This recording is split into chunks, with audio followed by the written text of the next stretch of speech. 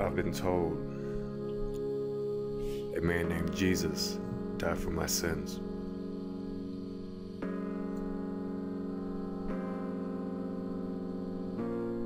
But greed, thievery, premarital breed is more than just temptation to me. What about adaption, survival, producing offspring? But the Bible says we are not animals, we are human beings. But evolution is a fact, and this I'm guaranteeing. But ardipithecus, erectus, and habillis are not human beings. The hominoids, they did exist. Did they have a soul? Now that's what I call a twist. And what about the Neanderthals? Though we did not derive from them, it is known we interbred. I thought they were our cousins. That explains Kentucky. Nevertheless, were our primitive ancestors soulless?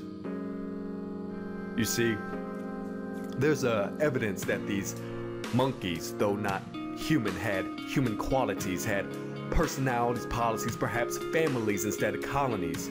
Because when I observe an ancient burial site, I see they live with morality, not just quantity. Was this not enough? You bring out the curiosity in me. When contradiction sets in, I do a dangerous thing and think. With the best intentions, I don't want to start a war, ridicule your beliefs. I just want to share with the world the curiosity in me and exactly the way I think. Because what if I told you there was no first man, there is no first soul? I know that's hard to grasp, so I'll break it down too slow.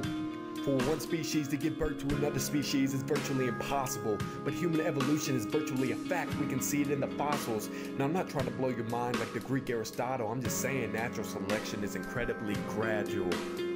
Think of all the possibilities, 2 million years natural. We see speciation between a wolf and a dog in a few generations, but accepting man's origin leaves many in hesitation, perhaps because it contradicts a creation. But if the facts contradict your salvation, there's nothing wrong with the facts, perhaps your consideration.